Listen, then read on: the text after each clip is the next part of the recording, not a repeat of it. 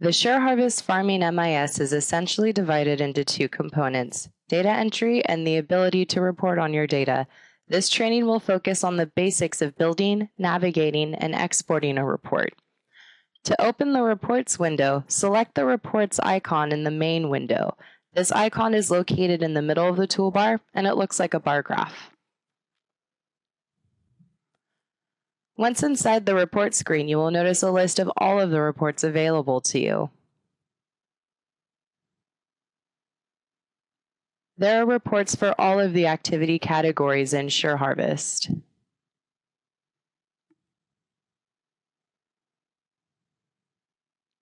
There are also some extra reports on things like documents, block setup configuration, weather data,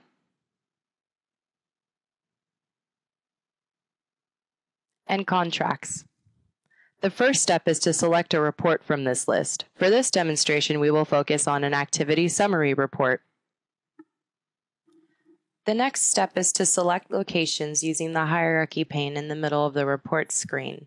To select all locations, check the box next to your enterprise. This toggle feature also works for any level in the hierarchy above a block, such as a ranch.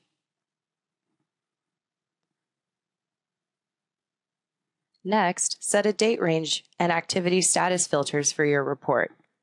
There are 4 ways to set a date. The first way is by calendar year.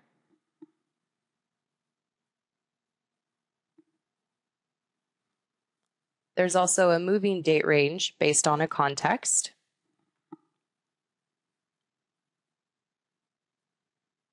You can set specific dates.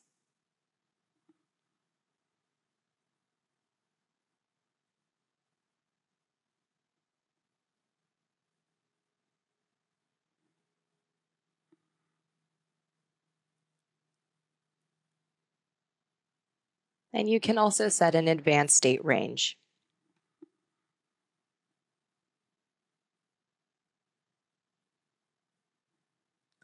Activity status allows you to filter your reports by completed, scheduled printed, or scheduled activities. For this demo, I would like to see all the activities left scheduled for the year of 2012.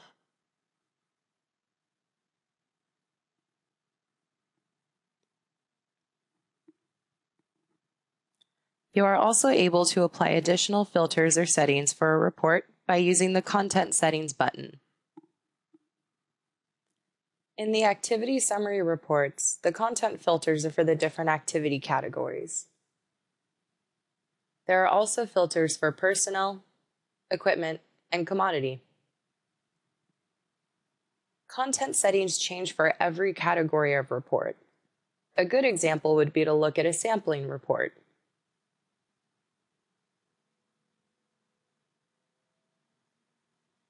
If we open the content settings now, we'll see that they're very different from the activity summary reports.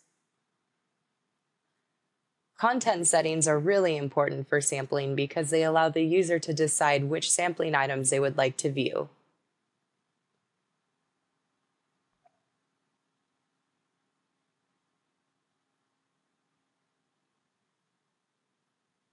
The user can select as many or as little sampling items as they like.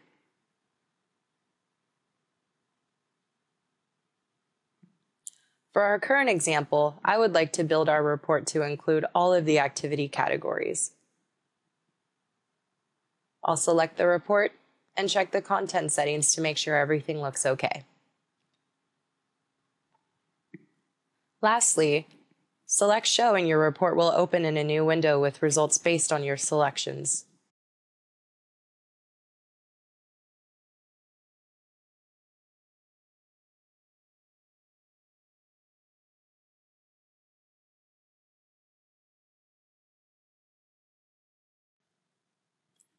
In the Reports viewer, you'll find some additional functionality in the toolbar. The first icon allows you to print the report. The icon that looks like an envelope allows you to export and save in a variety of formats.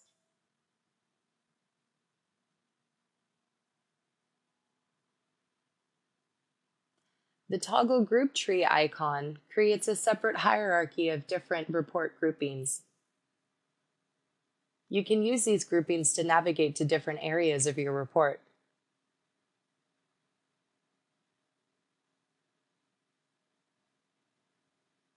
You can also hover inside the report and double-click on a grouping to create a sub-report. And if you want to get rid of your sub-reports, hit the refresh icon. To navigate through the different pages of your report, simply use the page forward and page back arrows at the top of the toolbar.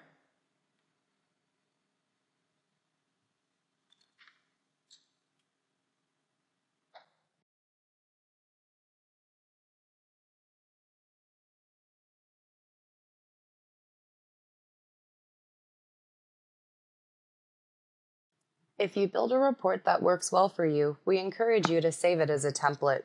This will save the location, date range, and content settings of your report and make it accessible both from the Reports window and the main window in SureHarvest. Choose a report template name that makes sense to you, select OK, and you'll find your new template in the list of reports.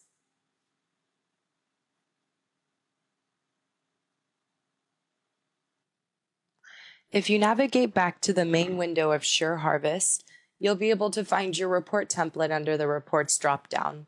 Select the report category and find your template in this list. If you select it from this list, your report will pull up automatically. This concludes our video training on how to build a report. For more help, contact the SureHarvest Customer Success Team.